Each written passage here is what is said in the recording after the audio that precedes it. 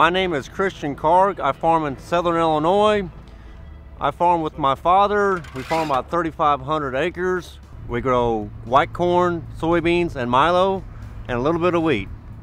The reason we started with Monty's is because we were trying to get a better yield with the high grain prices, and with the prices as high as they are, you can put quite a bit more money into a crop and still make a good return. We've been using Monty's for about 3 or 4 years now. We applied the 2-15-15 with the planter while we're planting in furrow and seeing really good results. And then we also use the liquid carbon with the chisel plow with a sidekick with the anhydrous. And we've noticed it's as good, or maybe probably better than N-Serve, because you're not just stabilizing your nitrogen, but you're also getting the extra benefits by not killing the bacterial in your soil.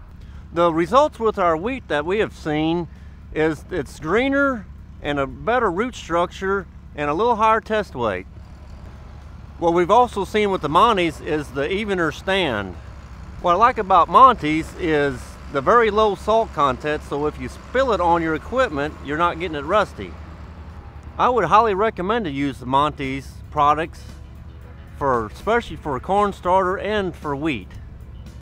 Monty's liquid carbon is a soil conditioner designed to reduce soil compaction and improve overall soil health. It can be easily applied all year round, especially during burn down.